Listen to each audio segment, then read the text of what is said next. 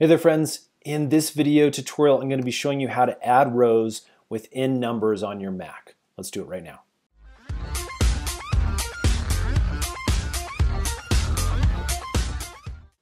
Okay, so we're currently looking at a very basic spreadsheet. And let's say we've added a bunch of data within here and we've gotten down to this row and we're on a new month and we're typing this in and we've run out of row space. Well, there's a very easy way to switch this up and add some more rows, and that's using this little icon down here. Now, every time you click on this button, you can see it adds an additional row.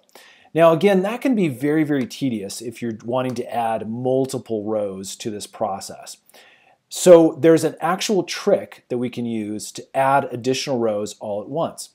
And what we want to do is we just want to highlight the amount of rows that we're looking to add. So let's say we just want to add 5 additional rows.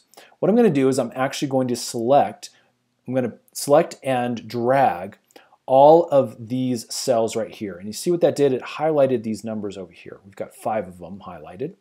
And what I'm going to do now is I'm going to come down here to the last one, and as you can see there's a little drop-down menu. I'm going to click on that little arrow, and we're going to get a bunch of different menu options. One of them is add rows below. You can add rows above as well, but I'm going to select the add rows below and watch what happens. We're immediately going to get 5 more all the way down. Now again, you can select 10, you can select 12, any number that's very specific to your project. That again is a very quick way to add rows. I hope that's helped. Hit that thumbs up button if it has, and subscribe because we got a bunch more numbers tutorial videos that are coming up really soon. Thanks so much for watching.